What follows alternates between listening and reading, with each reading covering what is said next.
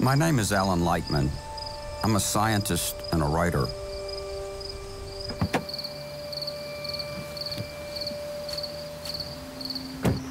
My family has a home on a small island in Maine.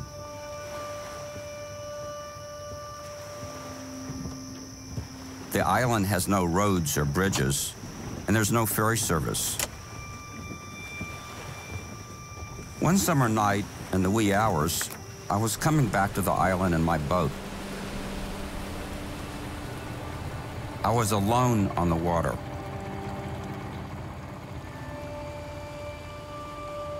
I was captivated by the quiet and the stars overhead.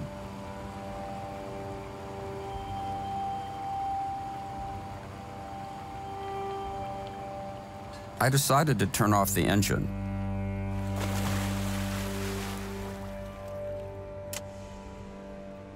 I lay down in the boat and looked up.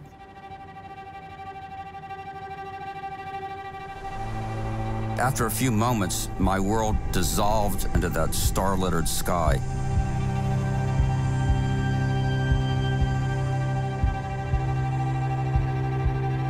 The boat disappeared, my body disappeared, and I found myself falling into infinity.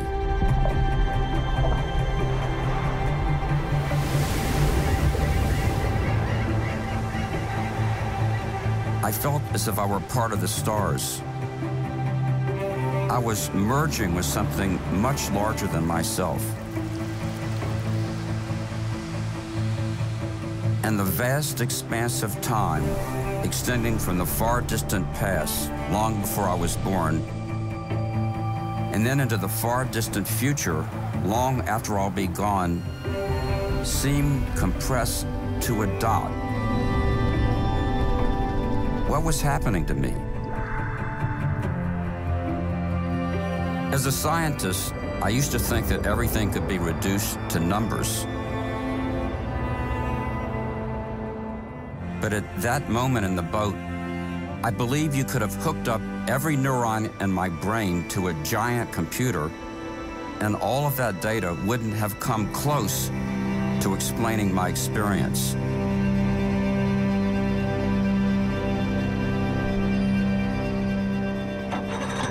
After a time, I sat up and started the engine again. And so began my personal journey to understand how these different worlds relate. The world of atoms and molecules, and the world of complex human experiences. In a material and impermanent cosmos in the age of science, what is it that has meaning? And how can we find it?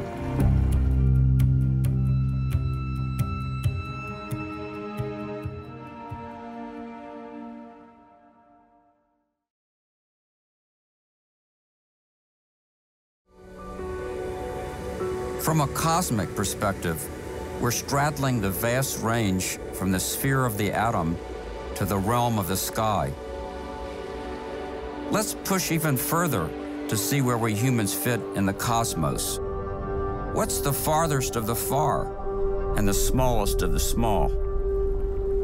Today, our quest for the smallest things occurs in giant accelerators that smash subatomic particles together to see the even smaller and simpler pieces they're made of.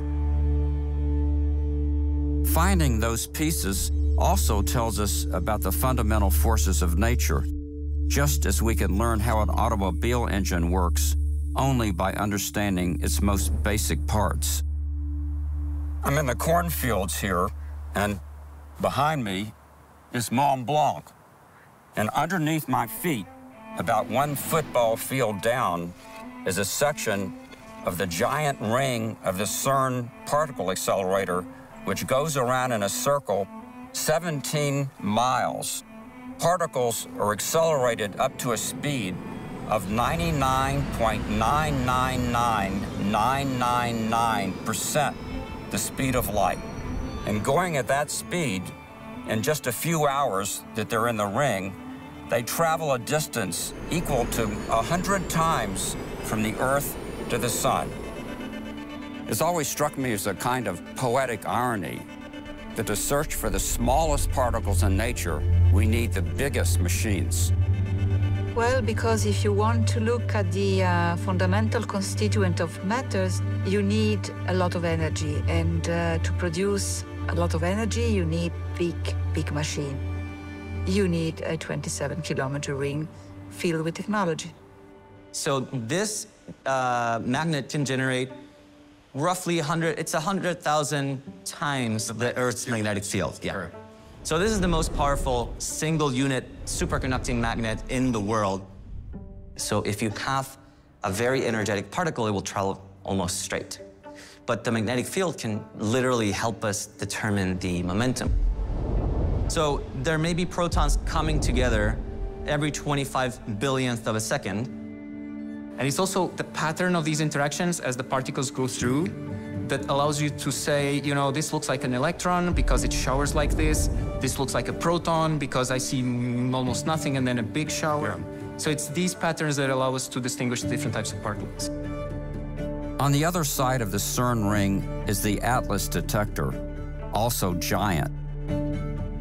Melissa Franklin was the first woman to get tenure in the physics department at Harvard. She's an experimentalist who loves to build instruments to measure elementary particles. It's a beautiful lab. It is the, premier lab in the world right now, the highest energy accelerator. It has many, many buildings with 1 million doors, and inside of each door is some really knowledgeable person about something. I work on an experiment that has 3,000 physicists. We say 3,000, but we don't actually have any idea. That's without engineers, technicians, working together to build an enormous detector that's going to look every 25 nanoseconds. ATLAS and CMS and all the other detectors at CERN are controlled from one central location. Wow, this is incredible. This is the nerve center of the largest scientific experiment in the world, a monument to human civilization. All the electrical and magnetic fields needed to make the particles go round and round and round, keeping the thing running. And it was here, after years of effort, false starts, equipment repairs, and upgrades, that the Higgs particle was found in 2012. The Higgs is needed to give most other fundamental particles a bit of mass. Particles without mass travel at the enormously high speed of light. The Higgs particle slows them down like an invisible molasses filling up space. In addition, the Higgs is required by modern theories that unify the forces of nature. So we really needed the Higgs particle to exist. And it was found at CERN nearly 50 years after its prediction. It's not a 9-to-5 thing where you carry a briefcase. It's exciting in how intense it is. The thought, the work, the stuff, there's every scale. My experiment is, 5 stories high, and yet we have to look at tiny little bonds of tiny little things in order to solder tiny little things in order to make it work. We're on every scale physically. We're on every scale mentally. Like, everything we do is connected with understanding the Big Bang and understanding how the universe came about. I mean, it's just mind-bogglingly big intellectually, and it's very, very satisfying physically. That's why I do it. Along with the experimentalists who love to build the detectors, CERN needs theorists to do the math and ponder the implications of the results. You go down there and, as someone who has been in many cathedrals in Europe and in churches in the States, it has a very similar feeling because it's this massive expanse and is filled with hours and hours and hours of human time and thought and contributions. And that's what a cathedral is.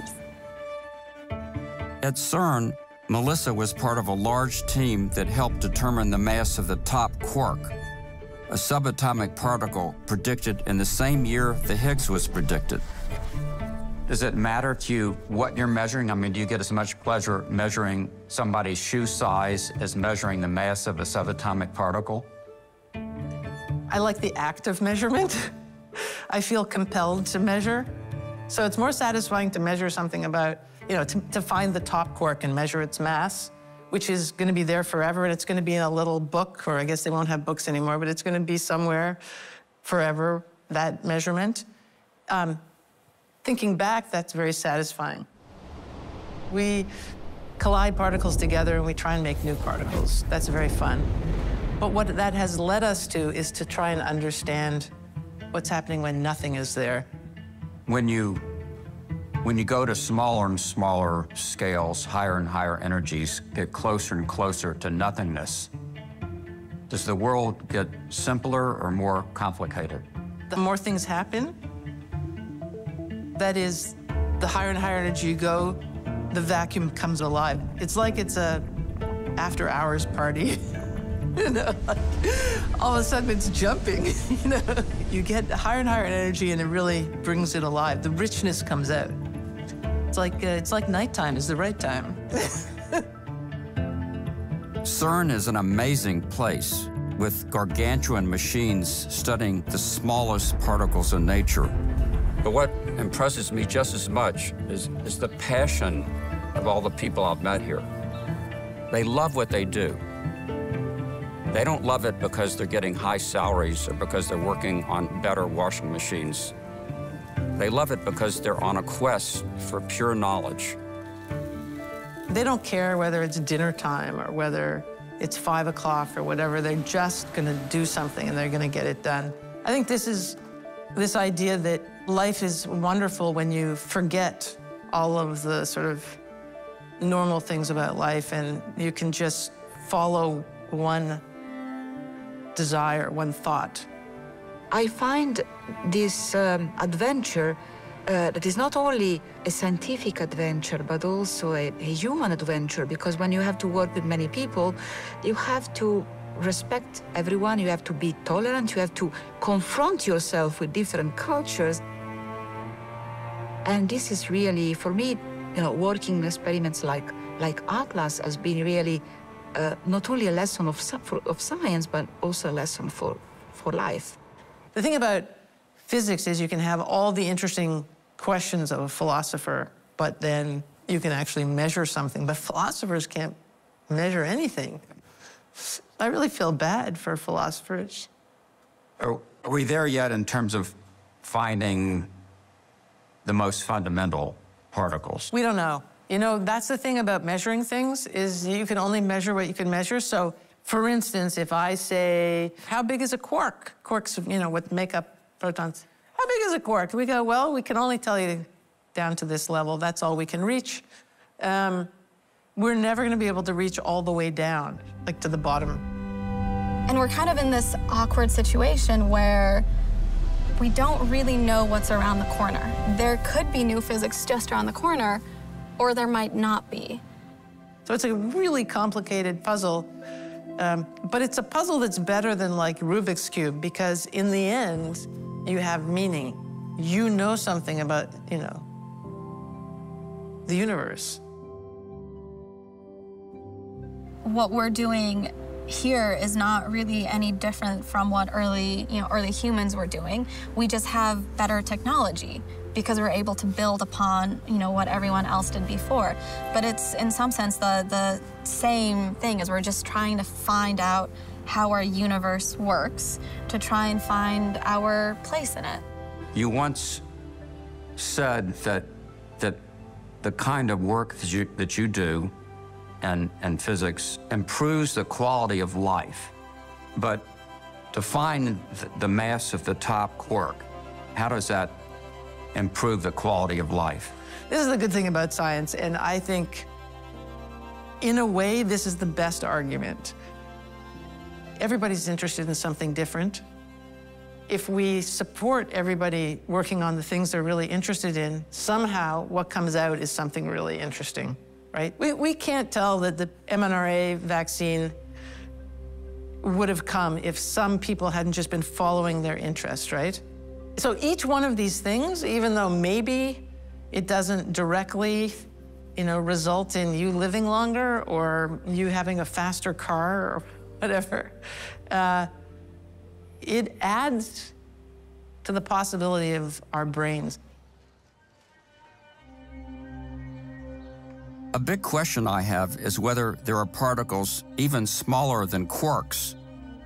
Does the process of reducing nature to smaller and smaller particles go on indefinitely, to the infinitely small?